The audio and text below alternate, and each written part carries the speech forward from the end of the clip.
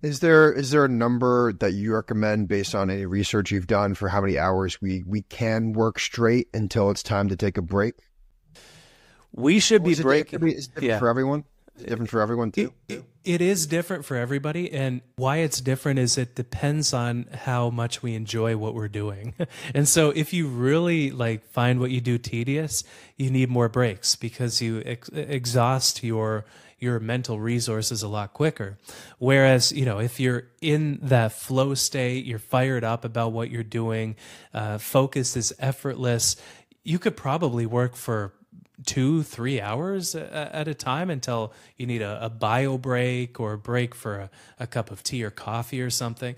And so it depends on the work that you do. But the best research that I've found shows that we should be on break for about 25% of the day.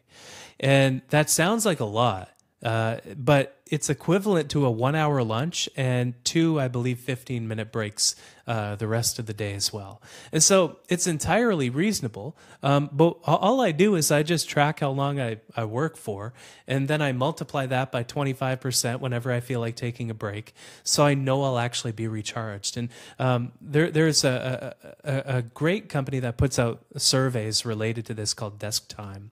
And they look at the time analysis of their most productive users.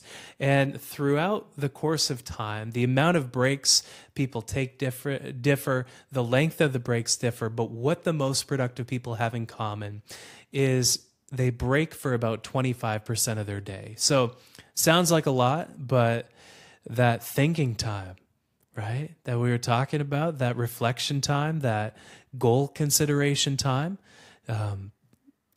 you'll make that time back for that reason.